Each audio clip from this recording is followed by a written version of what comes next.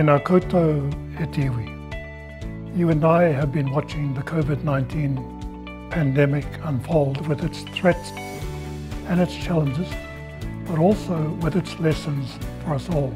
Recently, the COVID-19 vaccine has become available, and this is an extra precaution for us all to seriously consider accepting the vaccination. I encourage you all and your whānau to find out more about the vaccine and to kōrero with each other about your best actions going forward.